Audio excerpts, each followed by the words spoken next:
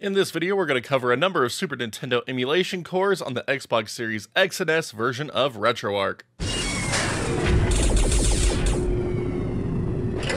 Retroarch comes with around 17 pre-installed Super Nintendo cores for you to enjoy your 16-bit games on. Unfortunately, most of these are older builds of certain cores or less demanding builds of other cores, and aren't of any real use on the Xbox Series X or S. As such, out of those 17 cores, there's only 4 that really need any attention from Series X and S gamers. And we're going to cover them in today's tutorial on how to get them set up and going.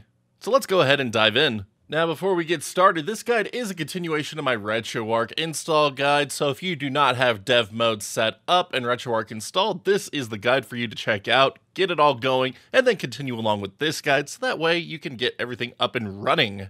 Now, as part of this guide, I do go over USB setup as well, but if you already have Retroarch installed, but maybe you don't have a properly formatted USB drive, you can refer to either my Retroarch setup guide itself or one of my USB drive setup guides. They will both get you taken care of whether you're on Windows or Mac. Now, our one and only required step to getting Super Nintendo games up and running is to acquire some Super Nintendo game ROMs. And the common ones that you're going to find are in .sfc format or .smc format. For anyone looking to emulate the BSX or the Sufami Turbo, those games will be in .bs or .st format accordingly. Do note that these two games require additional BIOS files that need to go into your Retroarch system folder, which I will not be covering in this video as I do not have access to either of these devices. But acquire the BIOS files, they just need to be named accordingly, and then just dragged into your Retroarch system folder. Now, if you happen to have a large physical collection of Super Nintendo games, one of the easiest ways to get those backed up for your emulation purposes is to use the Retro Blaster programmer from RetroStage. Just a wonderful device, can dump so many different cartridge types, and I cannot recommend it enough. Alternative methods of acquiring Super Nintendo games from your own collection include dumping Virtual Console ROMs from a modded Wii, Wii U, or 3DS. The Super Nintendo Classic could also be used, or you could always resort to the Googles and find things that way, but as always, piracy is not condoned on this channel, and we do not provide illegal download links, so do not ask. So here's my Super Nintendo games folder with all my games inside of it. Again, SFC is the common dump format, and that is probably your number one go-to. But for anyone interested in doing any MSU1 audio hacks, those do also work on the Xbox Series X and S version of Retroarch, and I recommend keeping those games in a subfolder for all of their audio files. So I have one MSU1 game in today's tutorial, Mega Man X2. And for any of you out there interested in patching your games for use with MSU1 audio, I do have a tutorial on the channel for how to get that set up, and the link will be in the description below. It is also worth noting that you can have your Super Nintendo games zipped. Outside of MSU1 games, I wouldn't recommend zipping those ones up, but if you wanted to have your games in zip format, that is equally valid. And just to give a demonstration here, we'll just add Joe and Mac here to a zip folder. That way you can see it in action here in a bit. But once you have all your games good to go, we just need to add them to our games folder on our Xbox USB drive. So just get that plugged into your PC or other computing device that can read NTFS partitions.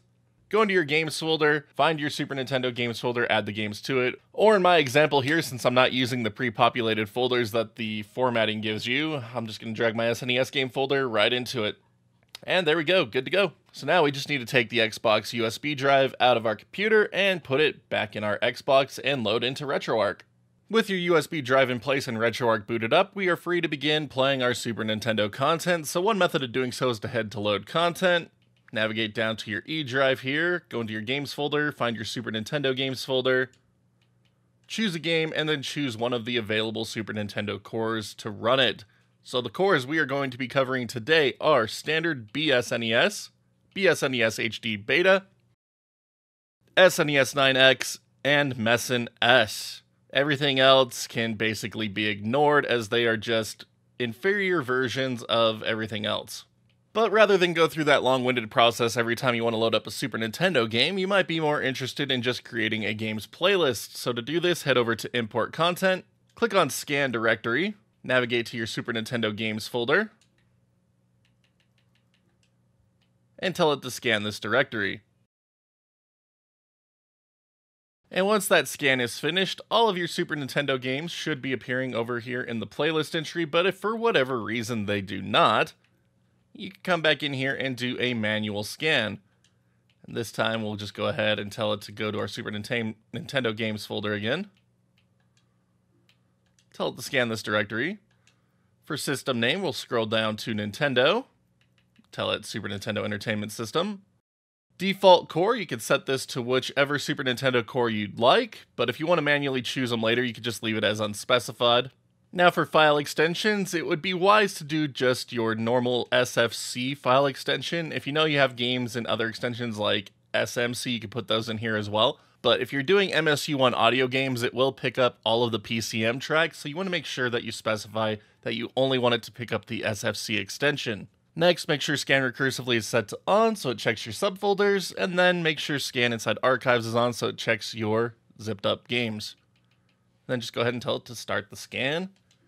And your new Super Nintendo playlist entry is here on the left with all of your games inside of it. And hey, look at that, there's our MSU1 game and our zipped up game of Joe and Mac. Excellent.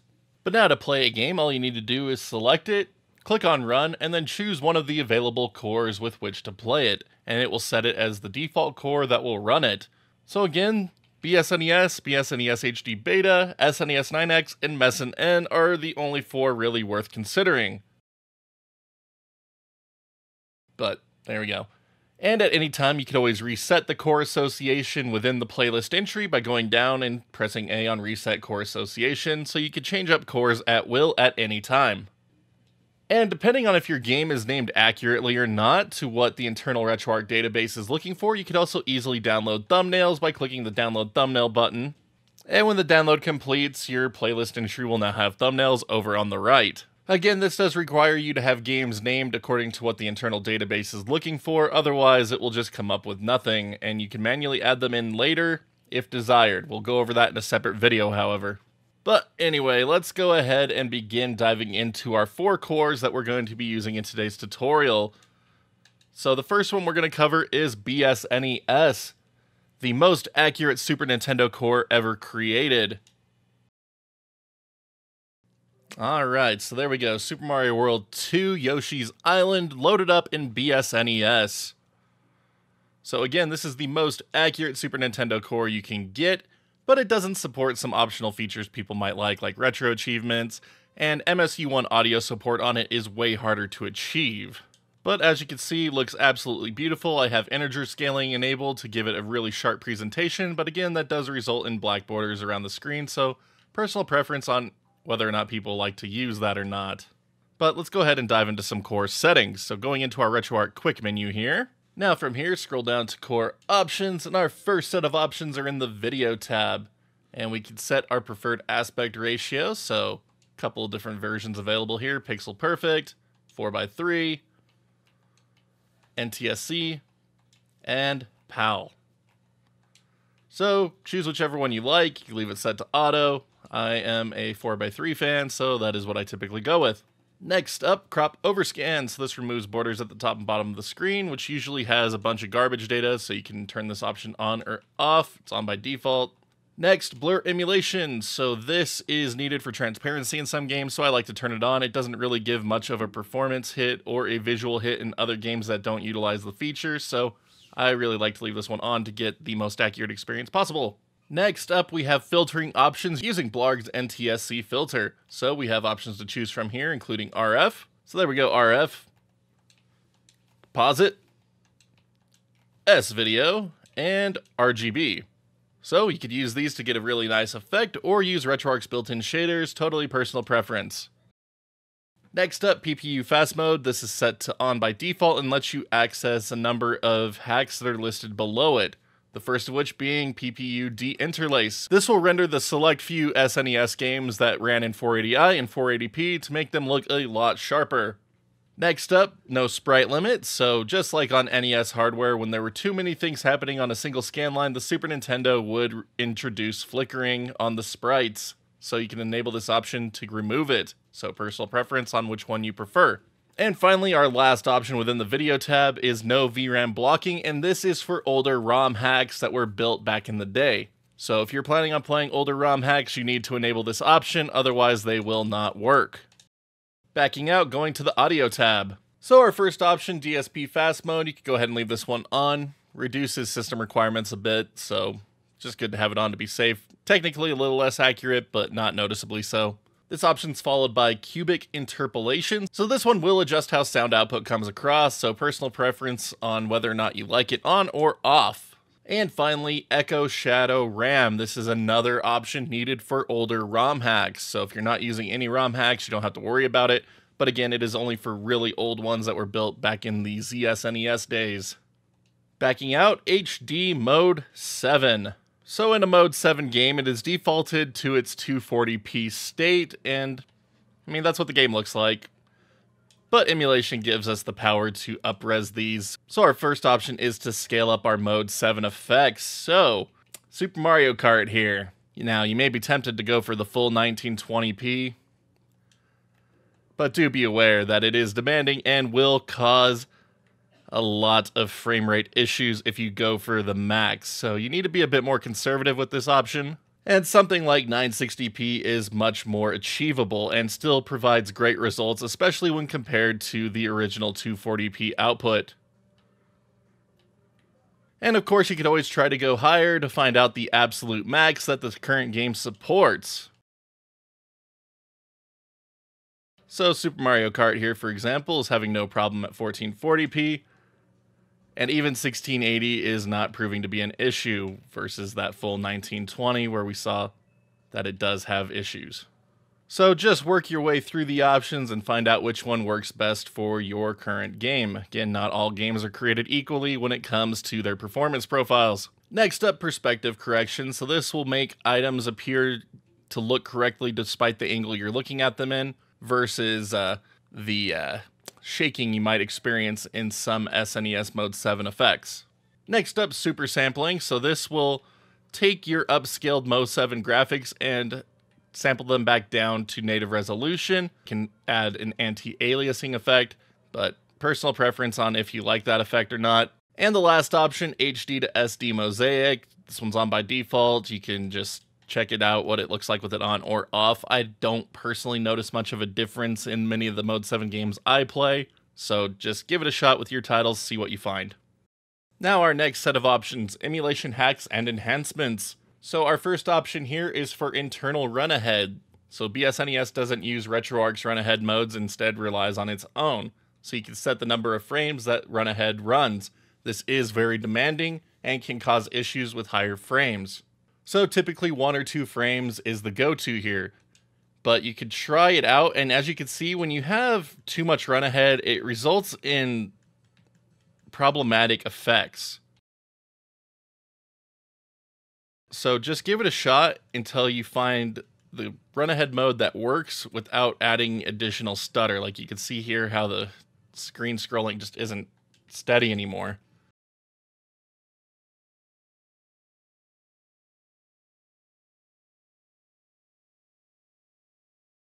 So for Mega Man X2, 1 frame ahead is really the best go-to here. It helps reduce input latency and still looks good in the process.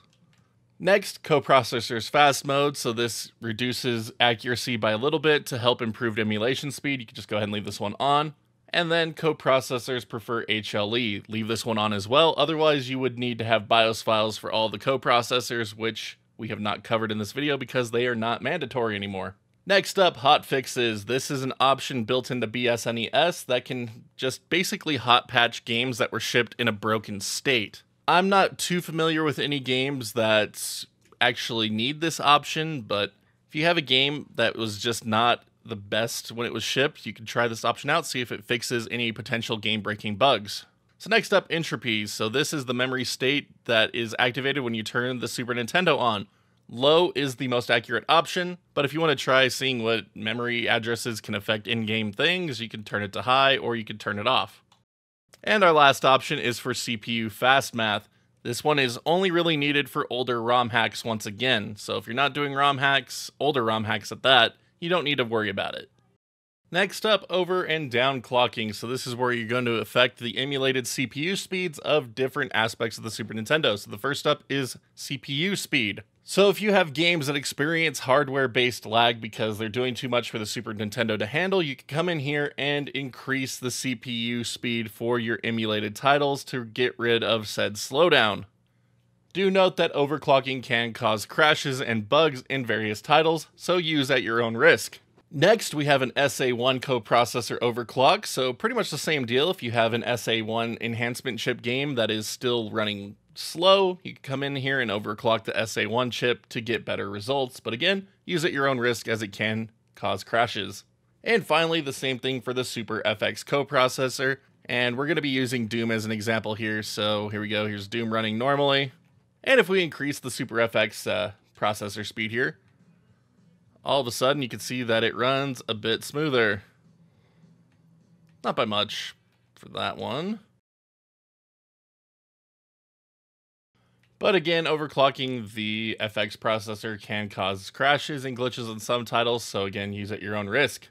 And we're going to skip over the final two settings tabs within BSNES because while Super Game Boy Emulation is cool to see in the core, there's easier ways to get Super Game Boy Emulation running on Retroarch through the Xbox Series X and S that we will cover in our Game Boy specific video. And like gun settings are something I've never been able to get to work, but that's going to cover it for our BSNES core options. So if there are any options you want to have set for some games but not others, you can come into Manage Core Options and save them as a Game Options file. Very useful for those overclock features or HD Mode 7.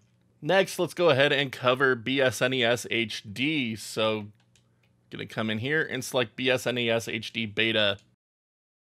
So just like standard BSNES, retro achievements can't be earned within the BSNES HD Beta core, unfortunately. But the core remains indistinguishably as accurate as standard BSNES, but it does introduce a couple of new features that players might be interested in that we will cover here in a moment. But as you can see, games up and running beautifully.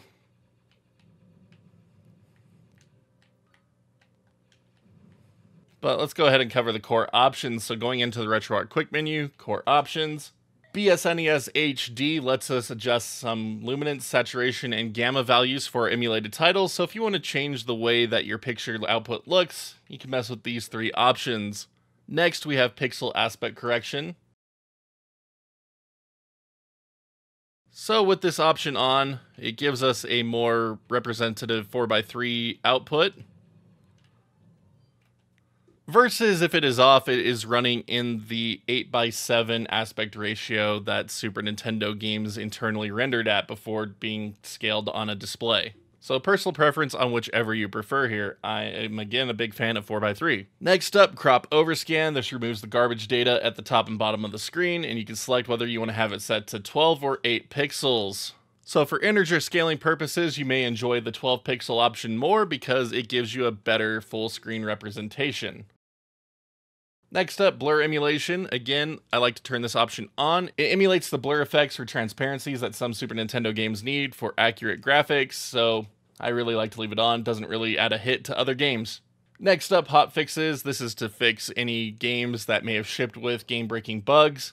Again, not something I am too familiar with, so if you have a game that has a known bug in it, you can try turning this option on to see if it corrects it. Next up, entropy. So this is that memory state when the Super Nintendo is turned on.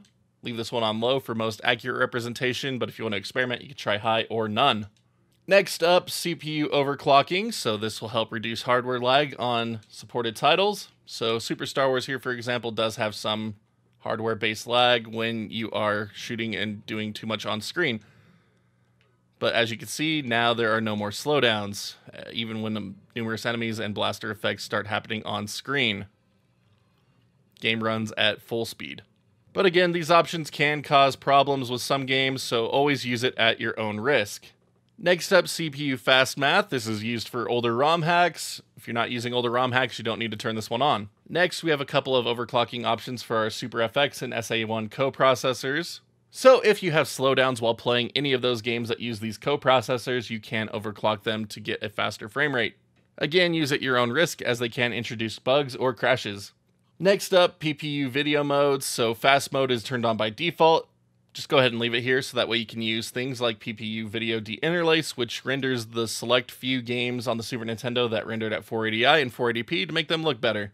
This also lets you enable the no sprite limit to get rid of any flickering sprites that may crop up when too many things are happening on a single scanline for Super Nintendo hardware. And finally, we have the no VRAM blocking, so this is for older ROM hacks. It will need to be enabled to make them work. Next up, DSP audio fast mode. You can just go ahead and leave this one on. Next, cubic interpolation. This basically filters what the output sounds like, so personal preference whether you like it on or off. And finally, for the DSP options, Echo Shadow RAM, another option needed for older ROM hacks. So if older ROM hacks are not something you're using, you do not need to worry about this option. Next up, coprocessors fast mode. Go ahead and leave this on. And coprocessors HLE, go ahead and leave these on. We're going to go ahead and skip over the Super Game Boy BIOS because, again, while it's cool to see Super Game Boy emulation in this type of accurate form, there are easier ways to get the overall effect in dedicated Game Boy emulators. Next up, internal run-ahead. So this helps reduce input latency, but it can cause performance issues and visual glitches depending on if you push it too high. So on Xbox Series S and X, 1 frame is typically the sweet spot where you get lower input lag without sacrificing visual fidelity. Next up, expect headered ROMs for IPS patches. This is set to off by default, but if you have a headered IPS patched ROM, you can turn it on to get that ROM hack to work. Next up, HD Mode 7 scaling. This is set to 2x by default to give your Mode 7 games a more crisp appearance. You can turn this off, go back down to native resolution, or you can crank it up to see how far you can push it before your game starts to exhibit performance issues. Again, 960p to 1440p are usual sweet spots for most titles, and they provide a really nice look, but with BSNES HD selecting to run these games in widescreen, 1440p is a bit too demanding for Super Mario Kart this time around, so just going to go ahead and scale this back down to 960p. And there we go. Full speed achieved once again, and as you can see, the game is running in a widescreen format, which is interesting. It does have asset culling at the 4x3 barriers. But anyway, perspective correction, this is set to auto widescreen by default. You could go through and change it up if desired, so not much difference in Mario Kart between the options, or you could turn off perspective correction to begin with, but that can cause issues with the widescreen patch, so just recommend leaving it on auto. Next up, super sampling. This one works a bit differently than standard BSNES, and even at 2x can cause some undesirable lag in a lot of titles, so just recommend leaving this one off for the most case. Next up, HD to SD mosaic. Leave this on 1x scale if you plan on using any widescreen options. Next up, HD background color radius. So this is set to 4 by default. I believe it gives pretty good results on the games that I've tried, but you can increase it to get better color smoothness, or you can turn it off, personal preference. HD windowing. This is an experimental option, so it is off by default, but you can turn it on and see what kind of effects it will have in your games. For Super Mario Kart here, not much of a difference. Next up, widescreen mode. So this is where you can set your widescreen options initially. So it's on for Mode 7 games by default, but you can enable it for all Super Nintendo games with different results. Then you can set your widescreen aspect ratio. There's a number of different ones available. 21:9. And our next set of options are specific to widescreen rendering. So we have background layer manipulation, sprite manipulation, area background colors, window effects, X coordinates, markers, alpha markers, and stretching the window. So the effect each of these options will have on different games is going to be determined by the game itself. But when it comes to running SNES games in widescreen, you're really better off finding a dedicated widescreen hack that works in conjunction with BSNES HD to get the optimal results. So for today's video example, I want to give you one such option with Super Mario World. So Vitor Vilela has created a widescreen patch for Super Mario World to run with BSNES HD to give you a proper widescreen implementation of this classic title. So I'm just going to download the latest version here and show you how to get it up and running. Alright, so here we go, Super Mario World widescreen patch. Just going to go ahead and get this one extracted. And inside the folder, we have a README on how to apply the patch, as well as a couple of options to choose from. So there's going to be a BPS patch and a BSO patch for each option. So there's extra wide per pixel aspect ratio, extra wide RAW, and standard widescreen pixel aspect ratio and widescreen RAW. So there is a screenshot available for each version of the patch, so you can choose which one you want to use. So for today's example, I'm going to go with the widescreen pixel aspect ratio. So here we go, widescreen pixel aspect ratio. And here's the BPS file I need to apply to my Super Mario ROM. So I'm just going to go ahead and delete the other ones out of here real quick, so that way I just have the one I want. There we go. So now we just need to apply our patch to our ROM, and romhacker.net actually has a nice web tool to apply ROM patches now, so link to that will be in the description below for anyone interested. So essentially, we're just going to go ahead and choose our ROM file. So we're going to select Super Mario World from our Xbox USB drive. There we go. And now we're going to choose our patch file. And I have this one on my desktop inside Super Mario World widescreen. And there it is, our BPS patch. Perfect. So we're going to go ahead and tell it to apply the patch, and it will download a patched version of the ROM to our computer. Alright, so here we go, Super Mario World USA patched. So I'm just going to add this to my Super Mario widescreen folder here real quick. And now we could go ahead and delete the BPS patch. All we need is the BSO file here, but we need to have it match the file name of our ROM. So I'm just going to go ahead and rename this one Super Mario World widescreen. Get rid of our region code here. There we go, Super Mario World widescreen. I'm going to select the file name here. Copy that, and rename our BSO file after it. There we go. And then I'm just going to rename the folder that I have them all in after that same file name. There we go. And add it to my Super Nintendo games folder on my Xbox USB drive. So there we go. It is now ready to go. But once you have the patched ROM set up and on your Xbox USB drive, just move it back over to the Xbox. Now there's two ways of going about to load this up. You could go into load content again, or you could add it to your Super Nintendo games playlist, which is what I'm going to do right now. Going to go back into import content, manual scan, content directory. I'm going to choose my Super Nintendo games folder. And then I'm going to go into that Super Mario World widescreen folder here and tell it to scan that directory.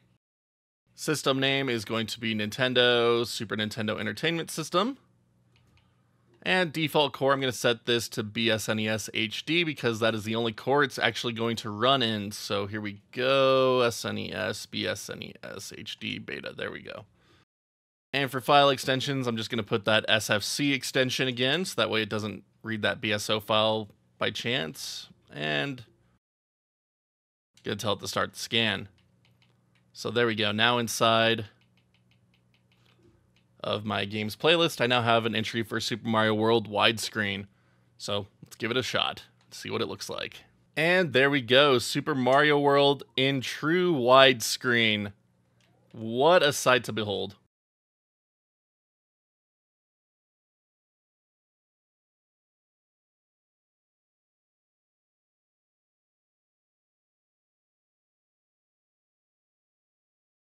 So again, while you can get some widescreen hack capabilities out of the BSNES HD core on a per game basis using the provided settings, using these pre-patched games is definitely the way to go about doing it.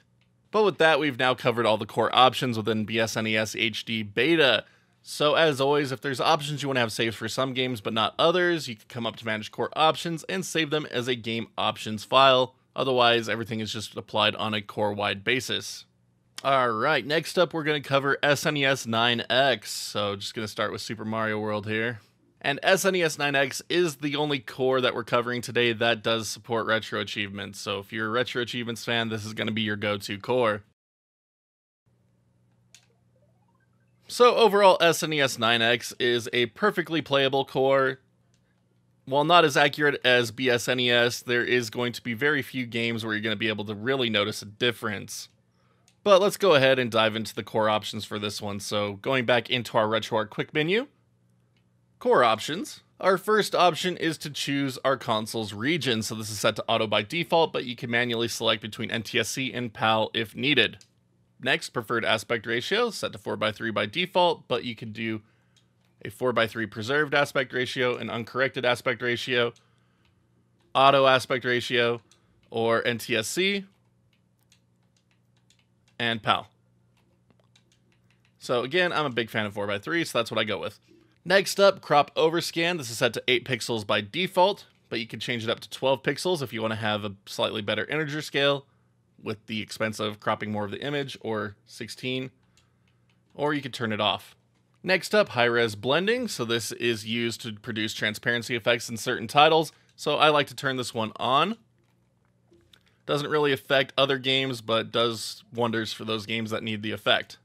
Next up, Blarg NTSC filter. So this lets you mimic a number of output options for your video signal, including monochrome, RF, composite, S-video, and RGB.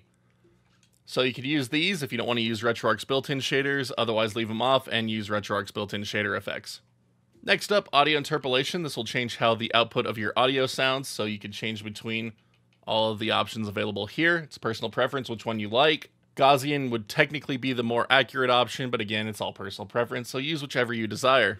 Next up, allow opposing directions. This one isn't really going to be needed by standard use cases, but if you want to mess around with glitching and different things like that, you can turn this option on.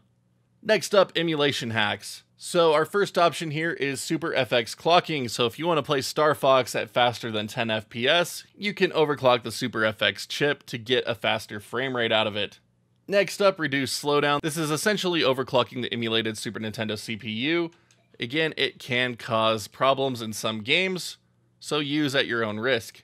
Next up, reduce flickering. So this is to get rid of the sprite limit. So if you have games that have flickering from too many sprites being on a single scan line, you can turn this option off to get rid of the flickering.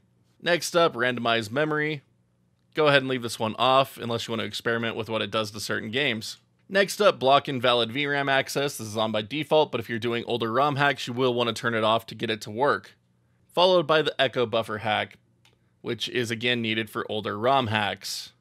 We're going to go ahead and skip the light gun stuff because again, I just have never been able to get it to work on the Xbox, and head down to advanced audio and video settings. So this is where you're able to just really come in and have some fun if you are making SNES game maps or mapping how the sound channels work on specific games. So for example, we could turn off layer 1 in Super Mario World here and remove the entirety of our foreground.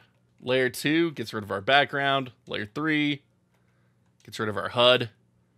And layer 4 doesn't seem to be in effect on this level. So again, if you want to just map what different things look like, you can easily set these options here. And then again, you can turn off different sound channels as desired. And with that, we've covered all the core options available to us within SNES 9X. So as always, if there's some options you want to have set for some games but not others, you can head up Manage Core Options and save them as a game options file. But SNES 9X does have other advantages for us as well, and that includes easier MSU1 audio hacks. So if you have MSU1 games, SNES 9X is definitely the core to use to run them easily. And as you can hear, it sounds just fine on the Xbox Series X and S.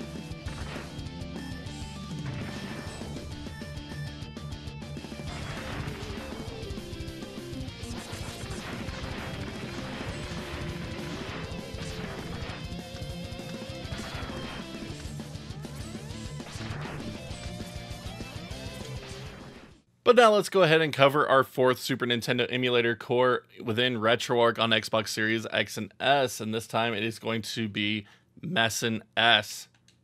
So just going to set my default core to that for Super Mario World here and load it up. And BSNES can support some retro achievements for some games, but not others. So again, I do recommend using SNES 9X if you want to do all retro achievements without issues. But BSNES does attempt to be a more accurate Super Nintendo core, and overall it does a pretty good job. But let's go ahead and dive into the core options available to us. So first up, NTSC filter. So these are all the Blarg filters, so you can do composite, S-video, RGB, or monochrome. So you can choose to use these or Retroarch's internal shaders, your preference. Next up, regions set to auto by default, but you can manually change to NTSC or PAL if needed. We're going to skip over the Game Boy model and Super Game Boy 2 stuff because again, there are better ways of accessing Super Game Boy content within the Xbox Series X and S version of Retroarch that we will cover in our Game Boy video. Next, you could set vertical and horizontal overscan options. So 8 and 16 pixels are available. Next up, aspect ratio. So no stretching will give you the 8:7 output. Otherwise, you can set it to NTSC, PAL, 4:3, or stretch it to 16:9. So I'm a 4:3 guy, there we go. Next up, blend high-res modes. Recommend turning that one on to get proper transparency effects for certain titles. Next, cubic interpolation. This will filter the output of the audio, personal preference if you like it or not. Next, we have CPU overclocking for our emulated Super Nintendo. So you could set this option to low, medium, high, or very high. This can cause some issues in certain games, so use at your own risk, but it can remove slowdown in demanding titles. As for the overclocking type, leave this one on before NMI. Next, we can overclock the Super FX chip, so number of options here to reduce slowdown in games like Star Fox. Again, it's a use at your own risk type of a deal. Next up, default power on state for RAM. This is set to random by default, but you can set it to all zeros or all ones just to see what it does to your titles. And finally, use HLE coprocessors for emulation. You can turn this option on or off, shouldn't matter too much, but we are using HLE emulation throughout this entire tutorial, so it might be better to turn it on so that way your coprocessor games will load correctly. And with that, we have now covered all of the BSNES core options. So as always, if there's options you want to have set for some games but not others, you can head up to Manage Core Options and save them as a Game Options file. Next, I want to cover some control options that you can use within most of the Super Nintendo cores available. So within our Retroarch Quick Menu in the Controls tab, if you head down to Port 1 Controls, you can see that there's some options that you could change between.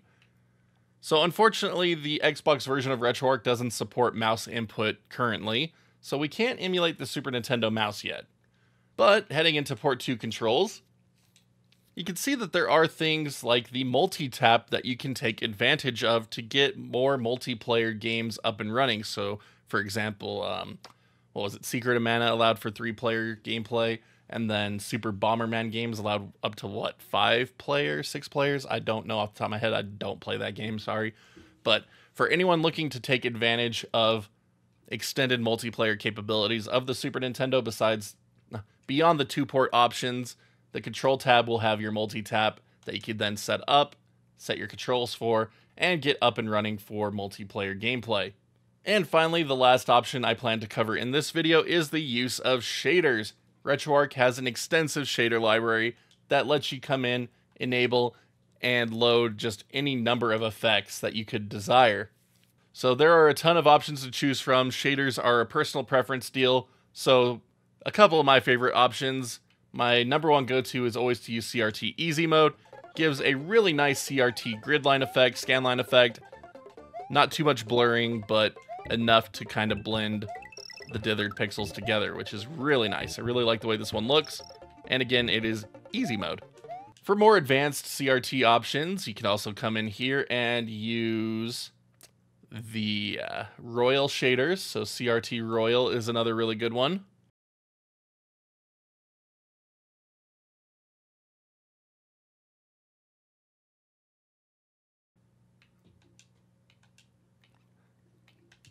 And if you want a more CRT look with like geometry stuff, you could also come in and use the CRT geometry shaders.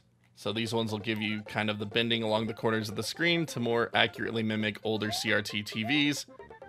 And it comes pretty close to the look of the CRT Easy Mode shader as well. So keeps a bit of the crispness that emulation gives your game, but just a cool effect to mess with. But again, shaders are all personal preference, so just choose whichever one you like the most, and once you've found it, go back into the shader tab, click on the save button, and you can save them as a core preset, so that way every time you load up a Super Nintendo game within that core, that will be the shader that greets you. You will need to do this for every Super Nintendo core that you plan to use if you are going to be using more than one.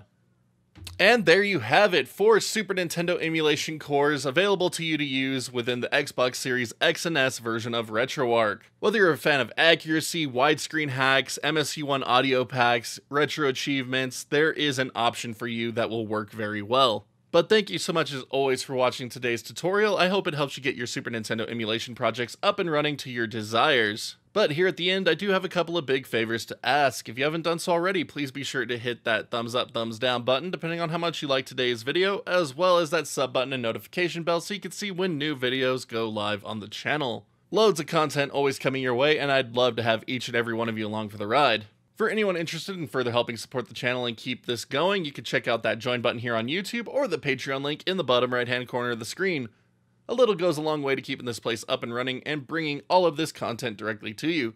Big thank you to all of our current backers. Thank you again so much for believing what we do here and helping us keep it going. You are the truest of champs. But until next time, my wonderful internet peeps, you all stay awesome, keep on gaming, and we will see you back next video.